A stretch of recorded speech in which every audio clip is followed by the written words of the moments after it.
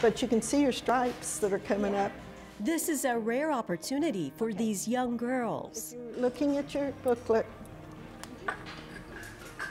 you're doing 1-3, 1-4. Margaret Roach Wheeler is an internationally known textile artist. She resides in Missouri, but Sulphur, Oklahoma is now her home away from home. She's a featured Chickasaw artist at the ARTesian Gallery and Studios. People are coming in and they're amazed. They've not seen looms. They don't realize the work that goes into it. They're always saying, all those threads, you've got so many threads. It's hard to have a concept when you've never seen something done.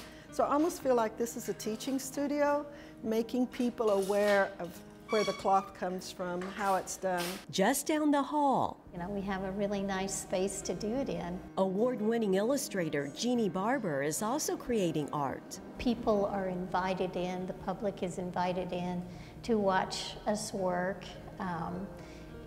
It's set up where there's a different kind of show in the gallery every few months for people to come and see, and it really is the best Native American art that you can find anywhere in the country, and it's right here in Sulphur. The ARTesian Gallery and Studios sits in the heart of downtown Sulphur. It complements some of the big attractions in the area. For instance, the beautiful Artesian Hotel across the street, down the road the Chickasaw Recreation Area, and just a few miles away, the Chickasaw Cultural Center. The ARTesian Gallery and Studio was created to give our guests an art experience. That experience includes studio classes and hands-on opportunities.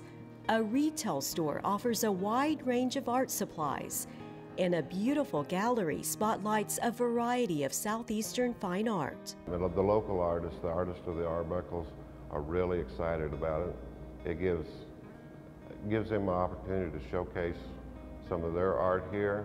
It gives a chance for more and more visitors to come in and see not only Chickasaw artists, but the local artists. Open in November 2013, the Artesian Gallery and Studios is a haven for beginning and professional artists. It's also becoming an arts destination in southeastern Oklahoma. About 5,000 people came for the first Artesian Arts Festival this summer. It says people are looking for a place to go, and that's what we're trying to provide. They're looking for entertainment, they're looking for things that they can do with the family, and this is what we're trying to provide here in Sulphur, Oklahoma.